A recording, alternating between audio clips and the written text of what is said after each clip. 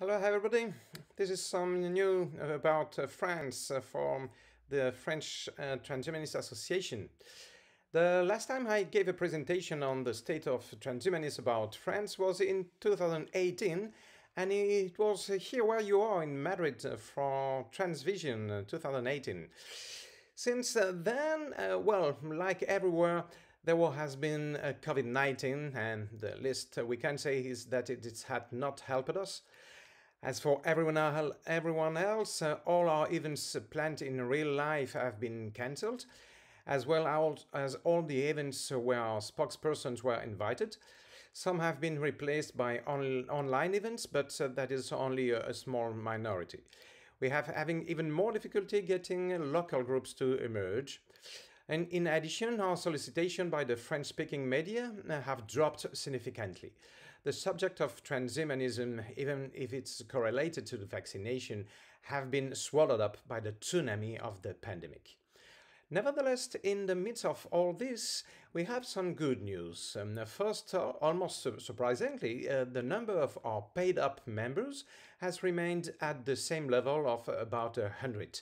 We have been at this level for at least 3 years. The same seems to be true for the number of supporters who follow us on the networks.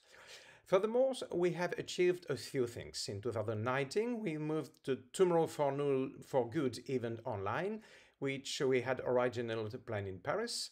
At the end of 2020 and beginning of 2021, we complete the drafting of the Viridian Declaration, and we organize online international colloquium on the same themes of transhuman approaches to the environmental question, in which several of you participated.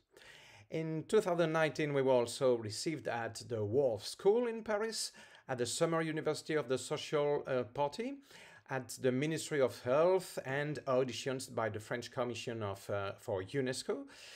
In 2021, I was again auditioned by the Comité Consultatif National d'Éthique, which is the highest authority in French bioethics.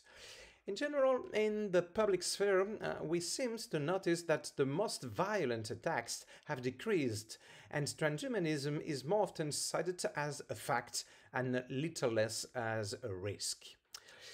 I can say that thanks to Leonid Shuragin, our new delegate for international relations, we have initiated monthly international coordination meetings that we hope will contribute to our common work.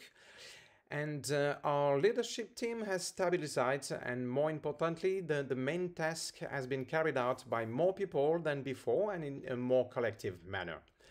Our publication and newsletter remain regular on our website.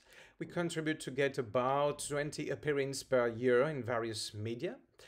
And since September 2020, we have established an excellent partnership with a very good futurist channel on YouTube, which is called The Flares in English, The Flares channel. With them, we record one show per month since then. And now, in France, we have the prospect of the 2022 presidential election. In this perspective, a political movement has been created, but after several unsuccessful attempts, we have not managed to bring out a candidate of our own, so we will try to lobby the other candidate, and this is our actual main project. I thank you very much, and I hope you have a nice day in Madrid. Bye-bye.